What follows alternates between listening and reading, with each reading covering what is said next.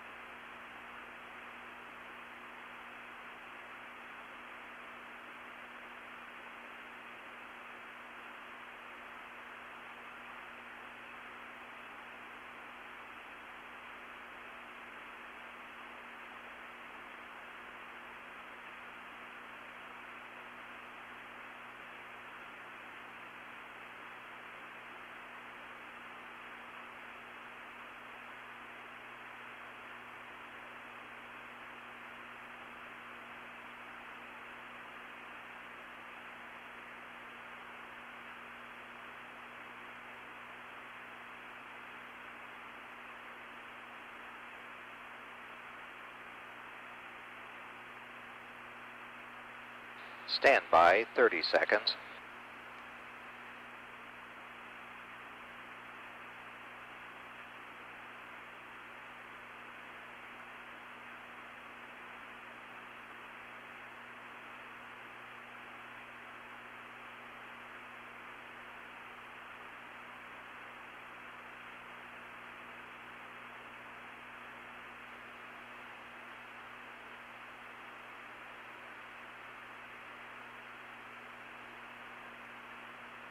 This is shuttle launch control at T-minus 2 hours, 5 minutes and holding.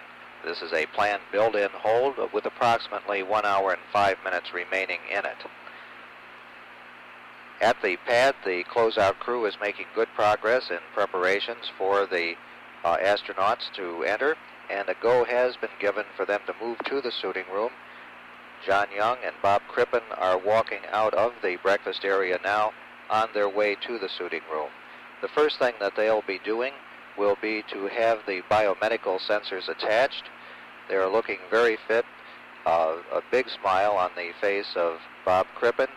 John Young, who doesn't smile quite as much, does look quite happy to be moving into this phase of the preparations for the launch. They'll be having their biomedical sensors attached and then putting on their pressure suits and waiting for a go to move to the pad from Launch Director George Page.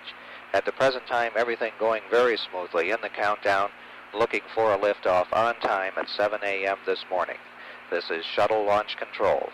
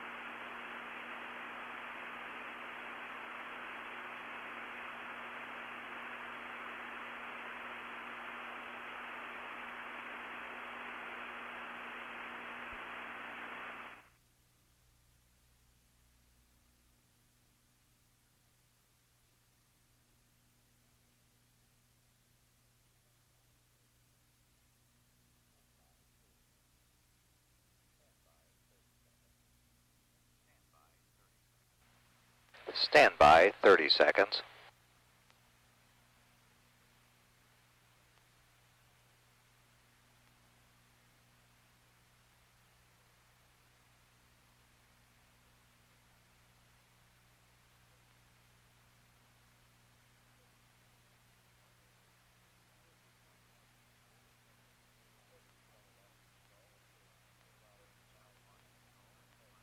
This is Shuttle Launch Control at T-minus 2 hours, 5 minutes and holding.